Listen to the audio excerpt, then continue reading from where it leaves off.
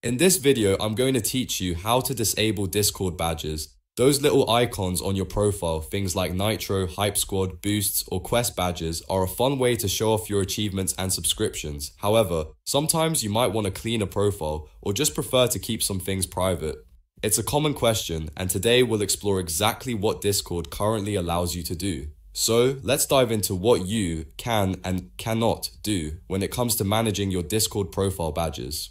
First, let's understand that not all badges are created equal. According to Discord support, many badges, especially built-in ones like Nitro or the Discord Quests badge, simply cannot be removed once you've earned them. There isn't an official setting to completely hide or disable most of them. However, you do have a couple of limited options. Start by opening Discord and navigating to your user settings. You'll find this by clicking the gear icon near your username in the bottom left corner of your screen. Once in user settings, go to the profile section. Here, if you happen to have the legacy username badge, that's the one from before Discord's recent username changes, you might find a toggle to turn it on or off. If you see it, simply click it to hide that specific badge. Next, let's look at preventing new badges, specifically for quests. Go back to your user settings, then navigate to privacy and safety on the left-hand sidebar. Scroll down until you find in-game rewards. You can try toggling off this quests feature. While this won't remove any quest badges you already have,